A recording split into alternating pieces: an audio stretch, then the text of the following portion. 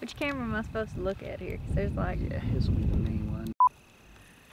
I will be set in just a second. If you put that cross-eyed mess on there, we're gonna fight. When I could walk, I could clean a deer. That's how my daddy raised me. When I was 8 years old, my daddy took me to kill my first deer. He set up a ground blind, homemade out of pine limbs and stuff he stuck in the ground.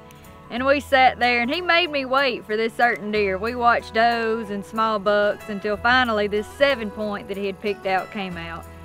And I ended up shooting him with a .243. It was my first deer. I like being outside in it. I like watching the deer and figuring out how to kill them. I like calling them up. Calling them up is my favorite way to kill them.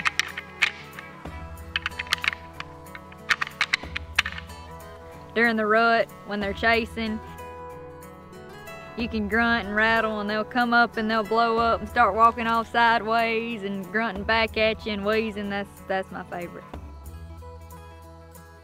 Now you've got something that's kind of unique compared to most people. You call them by mouth, no calls. Yeah, you'll see that in the videos probably. Let me hear it. Seriously, you gonna put me on the spot like that? It's Why? good. It really is.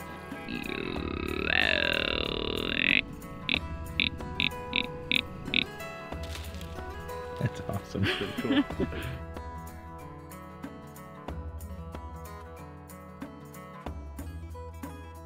My favorite memory is probably killing my biggest deer. It was a 130-inch 10-point. He had 12-inch G2s, and I actually grunted him up. I was sitting over a clear cut, and the woods was behind me, and I had been grunting all morning, and I was watching about 10 longbeards in the field trying to take a picture of them through my scope when I heard something behind me, and I just figured it was another turkey. And I looked back, and all you could see was the tips of his horns. They was white. And he was trotting with his head down like they do when they're after a doe or something like that. And here he come. If I would have let him, he would have ended up right under my stand. But I shot him when he got about 30 yards. Could have killed him with a bow, but I had a gun. What would you say to girls that have never tried hunting but maybe are thinking about trying it? Do it. Try it. You're gonna love it. It don't matter if you think you can't do it, if you think it's a man's sport, do it. You'll end up loving it and you can do it just as good as any man can. We talk normal. This is normal talking. You have an accent. No. Yeah, that's how it is. That's the truth of it.